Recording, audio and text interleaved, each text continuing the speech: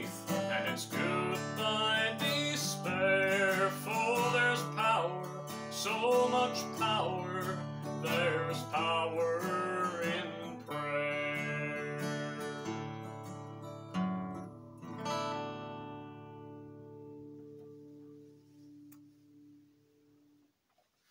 Tonight, I endeavored to present to you just a few aspects of the miracle of prayer. There is not time sufficient to discuss it in its entirety. When we as Christians pray, we're not just praying to some lifeless carved idol or some foreign cosmic spectator. We're praying to Almighty God, one who is able to make a way where there seems not to be a way, the one who has power to destroy, create, cast into hell, or convict towards salvation. We're not praying to Baal, Satan, Buddha, trees, Mother Earth, Baphomet, a forest spirit, demons, or the dead. What I'm talking about, what privilege we have set before us, is prayer to not just a powerful being, but the most powerful being there is, whose presence cannot be contained by the futile expanse of space and time, even as space and time continue to grow. I'm talking about the one who has the power to decimate Sodom and Gomorrah for their sins, and yet can show individual compassion for a ruthless criminal hanging on a Roman cross.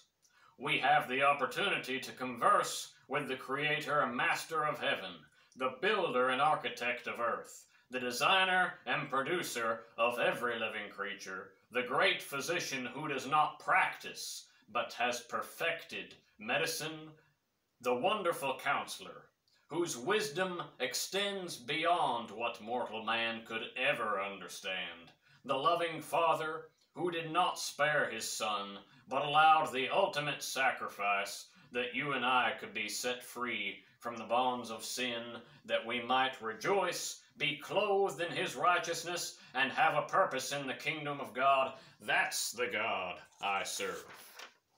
I tell you, we need to get excited about prayer. We need to get excited about reading the scriptures. We need to get excited about attending church. We need to get excited about our salvation. The devil will do what he can to keep you from these things because there is power in them. The adversary does not want you to have power. He wants you to be weak so he can take what authority you give him and make a mockery of you. Just like Job and Paul had to suffer tremendous losses and maladies in their lives, Satan will do his best to wear you down and make you abandon the faith. But remember, Job and Paul did not waver in their faith, and they reaped a greater glory afterwards than they had ever known prior. Job's wealth was returned to him in his lifetime, even more than at first.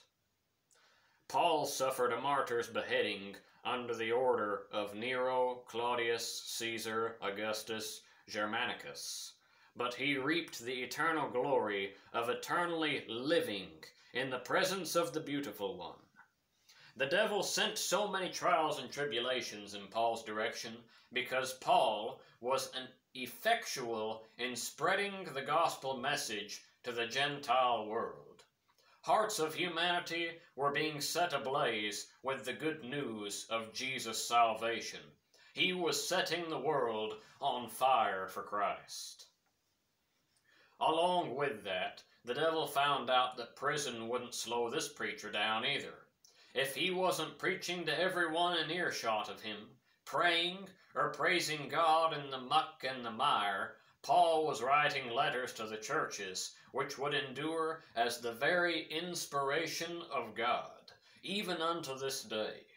Paul was excited about his relationship with the Lord, and he was a man devoted to prayer. I don't think we realize sometimes just what a miracle prayer actually is. Prayer is not simply some ritual set of phrases that unlocks some random mystical power. Prayer is not just ranting to God about your woes either. Prayer is an ongoing conversation.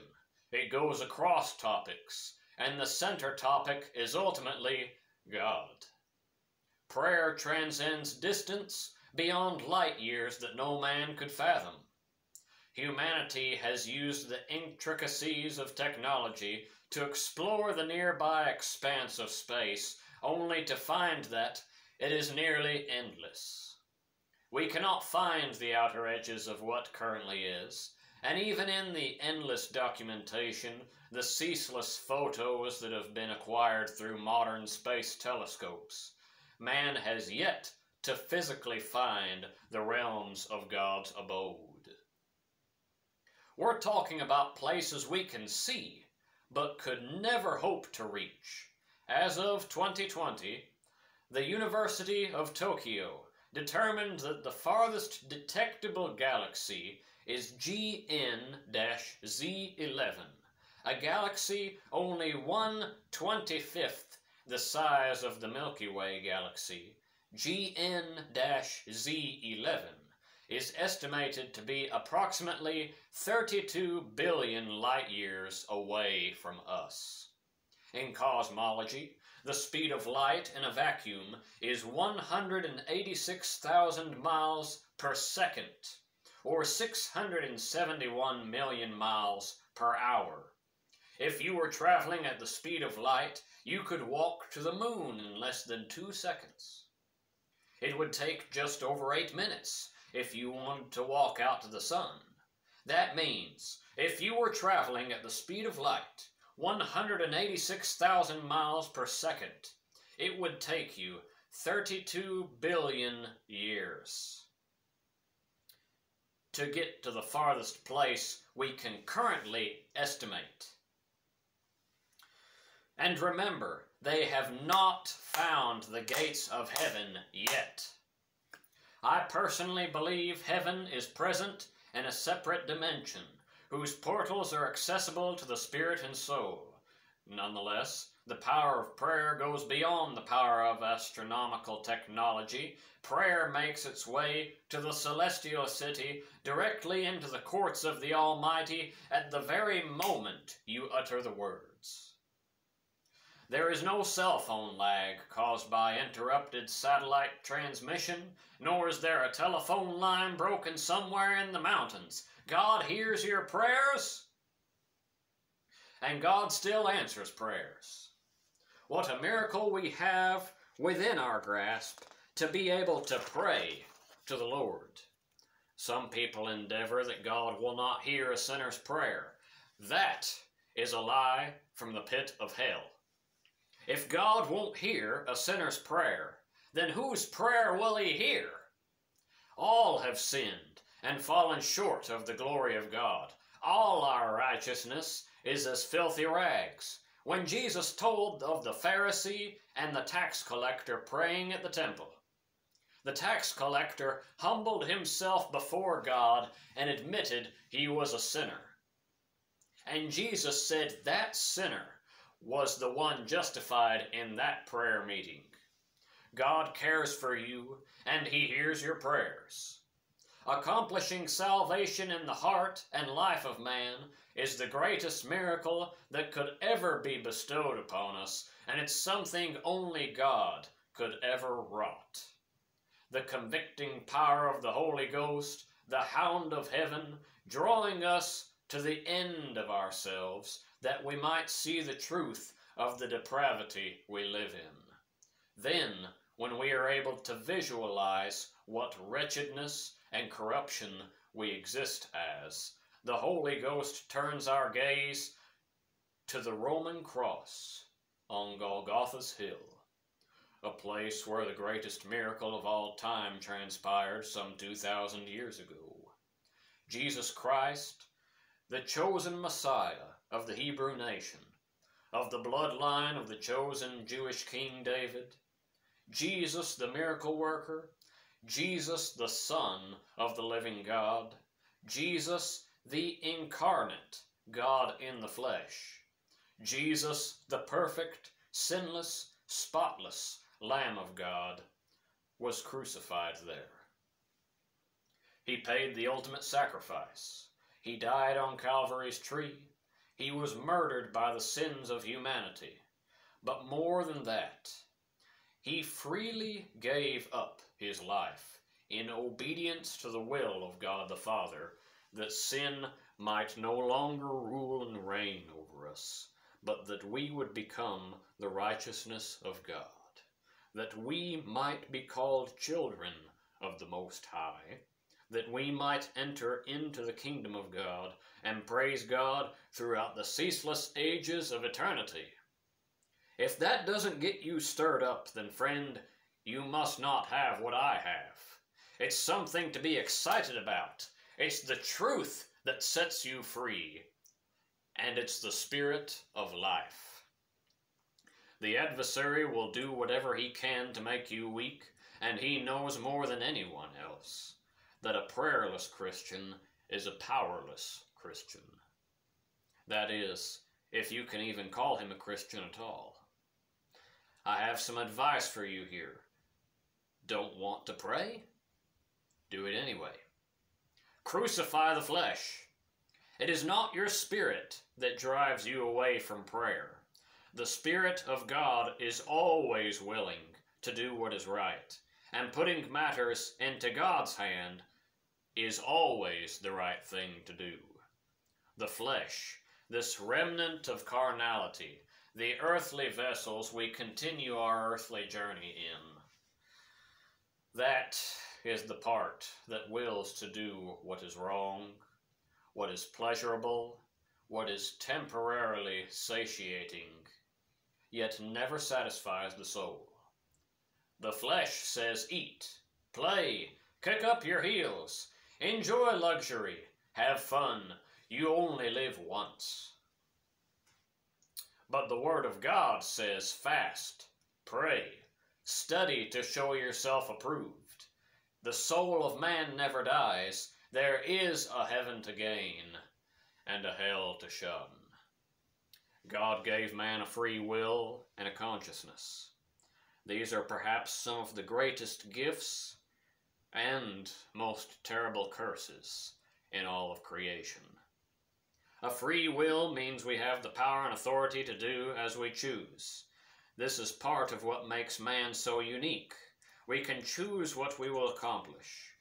Consciousness refers to being aware of our surroundings, sensitive to our environment. This, coupled with a free will, allows for the diversity we see in cultures, the differences in personalities, the distinctions in how we approach issues, and the distinctness in forms of architecture, music, art, sports, and so on. A lie the devil started on this earth some 6,000 years ago is this: you have the freedom to do whatever you want. That is wrong. The sea does not have that much power. It is hemmed in by the mountains and the shores. Not even the stars have that much freedom. They themselves are hemmed in by the hands of God. I do not possess freedom so that I can freely choose my gender, or freely have sex with every living creature that comes my way, freely murder a baby in the womb, or freely cuss people out because of their religion. I do not possess freedom so that I can freely burn down the city, freely rob the bank, or freely assassinate anyone I don't like.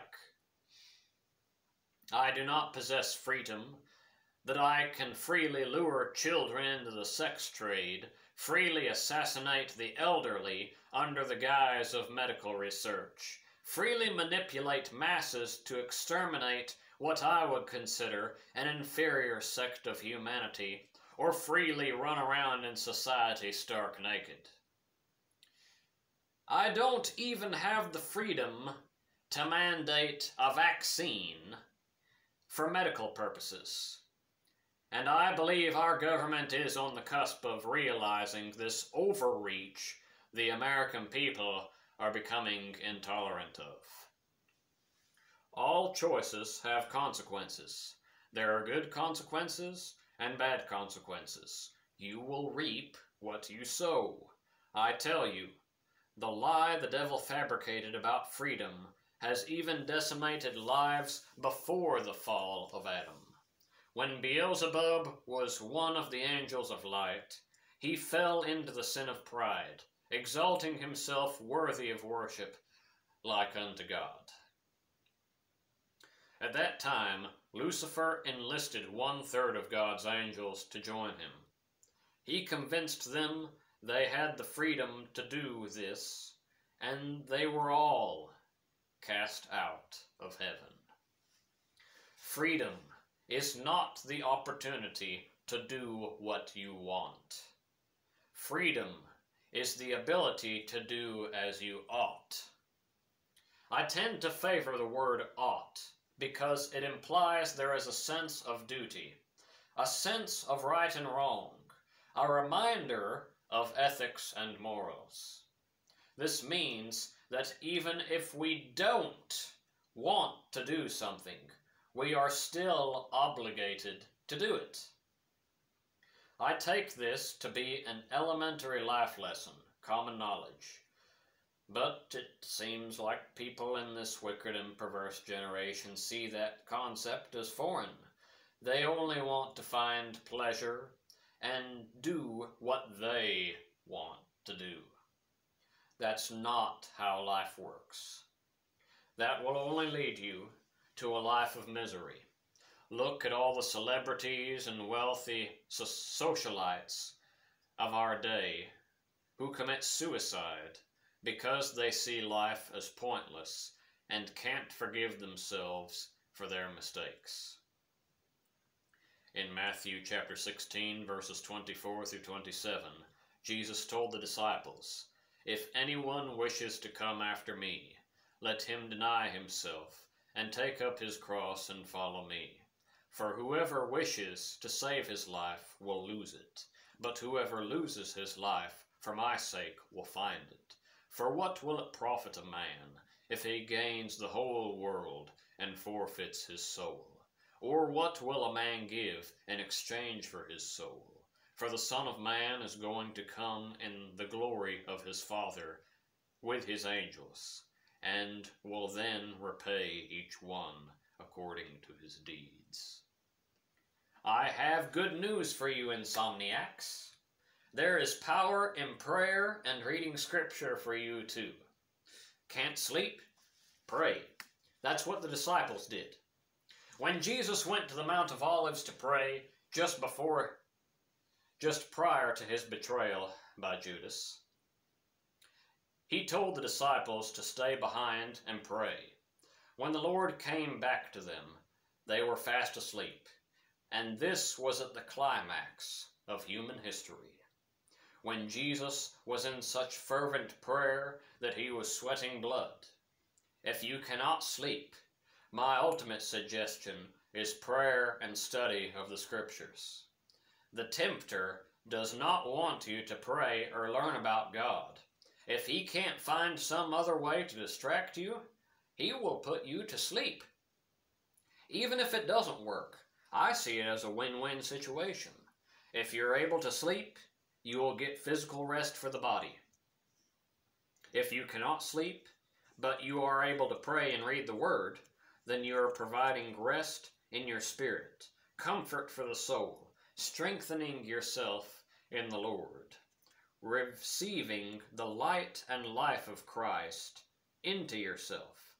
Now that is always a worthwhile and refreshing experience. When we pray, we shouldn't just throw shotgun prayers into the air and expect a miracle to fall from one of them. The Bible shows that there is more or less a method to prayer, a way to approach it. It's not about us. Yes, God cares for us, and He attends to our needs in His wisdom and power. And there is certainly a time and a command to ask for healing, so on and so forth. But if we just consistently focus on ourselves and our personal requests, the best way I can put this is, how would you feel if you were in a relationship and your partner only cared about their own problems, came to you when they needed something, or would come dump all of their emotional baggage at your feet, then wander off and go back to doing their own thing? Now hold on. I did not ask for a show of hands. I'm not asking how many of you have lived that experience. I'm asking how it would feel. We ought to pray with the Lord and His will as the reason. We have concerns that are ever present before us, but God already knows our petitions before we even start to intercede. We ought to come before the Lord with praise, thanking Him for what He has done, proclaiming Him as holy, revering Him as our King, determining that He is our Master. We ought to seek His good, pleasing, and perfect will above all else, above our own will, and above the opinions and persecution of those around us. We must declare Him as ruler of all creation, with heaven His throne and the earth His footstool. Then we should come before Him asking for that which is our need, as we also ask forgiveness for our transgressions. Repentance is not just a simple singular action. It's a way of life, where we abhor the things that would endeavor to drive us away from God, and choose to make Christ and Him crucified our only obsession. At the same time, we must remember to forgive those that sin against us. If we expect to be saved, this is not a suggestion. It is a command. God will deal with our persecutors in His own way, which would not be in our way. Vengeance is not ours, but belongs to the Lord. We have a task at hand. We have a purpose. We have a race to run. We have fruit to bear. We have a field to plant before the time of harvest comes at hand. The very prayer that God gave man in the New Testament went through those very issues. Just think about this. God spelled prayer out so that you'd have an example. I appreciate that, because if there's a way to get things messed up, I'll probably be the first one to say, if I'm doing it in my own flesh, I'll probably mess it up most all the time. In and of myself, I'm pretty reliable for making a mess of things. In Luke chapter 11, one of the disciples came to Jesus and asked for guidance on how to pray. In Matthew 6, Jesus was teaching on how our righteous actions and good works ought to be done when He gave the following prayer. Our Father who is in heaven, hallowed be your name. Your kingdom come. Your will be done on earth as it is in heaven. Give us this day our daily bread, and forgive us our debts as we also have forgiven our debtors. And do not lead us into temptation, but deliver us from the evil one. For yours is the kingdom, and the power, and the glory forever. Amen. This is the prayer Jesus gave not only to the disciples, but He gave it knowing that it would be recorded for you and I to read for an example. It is commonly known as the Lord's Prayer. Another prayer that we need to excavate from the Word is the prayer God gave the Israelites back in the Old Testament. This is the other prayer that God gave man. It's found in Numbers chapter 6, where God explained the process of making a Nazirite vow. The Aaronic blessing is as follows. The Lord bless you and keep you. The Lord make his face shine upon you and be gracious to you. The Lord lift up his countenance upon you and give you peace. Now, that being said, you will find other prayers in the Bible as well for examples, and just as is written in 2 Timothy chapter 3, all Scripture is given by inspiration of God, and is profitable for doctrine, for reproof, for correction, for instruction in righteousness, that the man of God may be perfect, thoroughly furnished unto all good works. Throughout the Scripture, you'll find powerful prayers. You can read the prayers that Elijah prayed when fire was called down from heaven. You can read the prayers Jesus himself prayed when he was in the garden, or when he performed miracles. You can read the prayer of Peter when he healed the lame man at the gate called Beautiful. You can also read the prayers of the other apostles, the patriarchs, and the prophets. We have a treasury of prayer right at our fingertips. You can't give a good overview of prayer unless you talk about praying in tongues. Well, I suppose you could, but then you'd be missing out on a big part of it.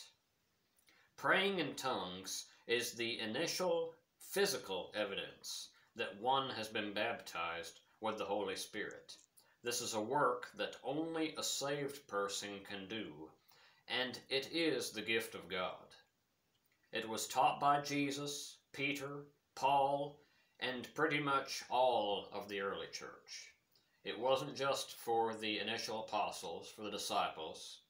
When you go through the New Testament, you can see that when salvation came to those in the early church, just regular church members, ordinary church members,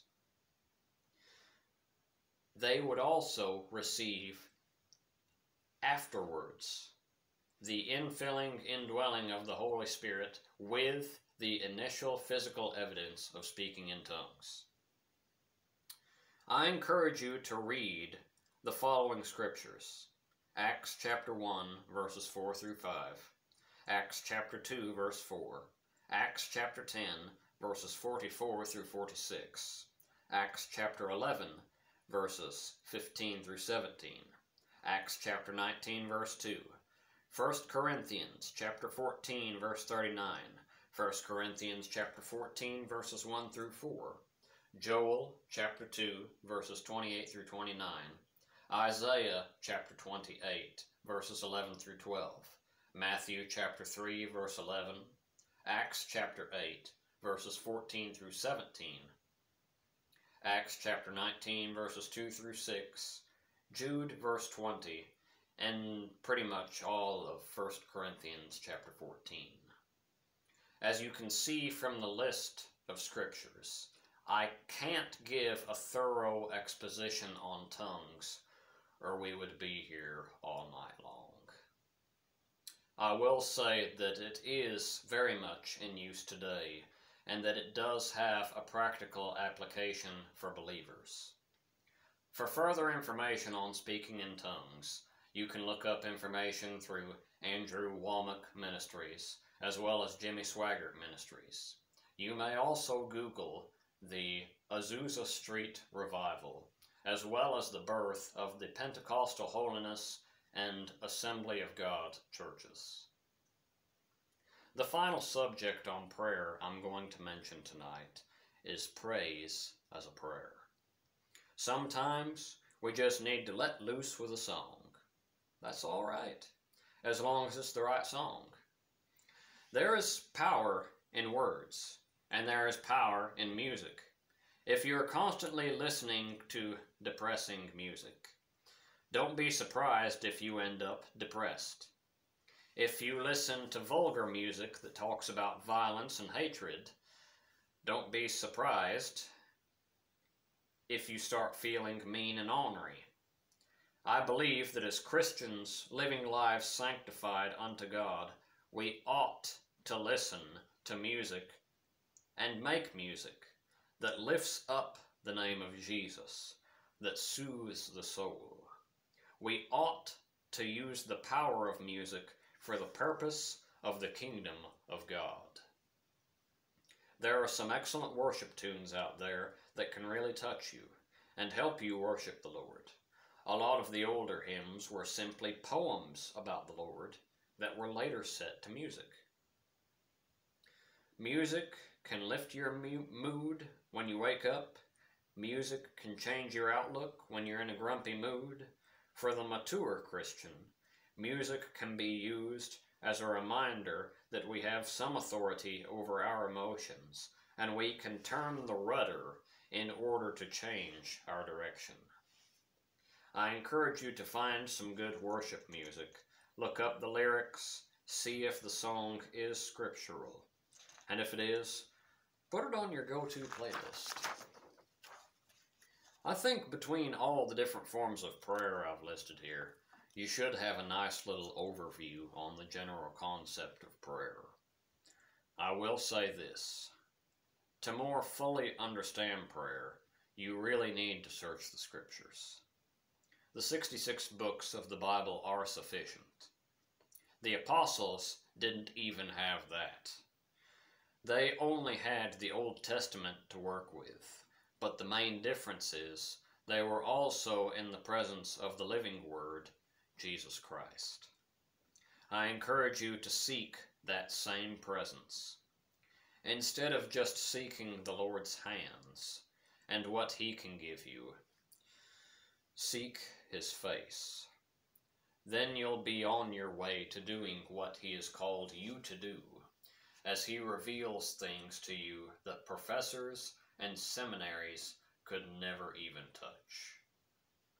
He can also take away desires that are hindering you so that you're more prepared to do the work you're destined for. In light of your walk with Christ, I highly recommend that you create a diary dedicated to the things God does in your life, whether it be answered prayers, things that just worked out perfectly orchestrated, anything where you could clearly see the hand of God at work. As always, I exhort you to pray and read the Bible.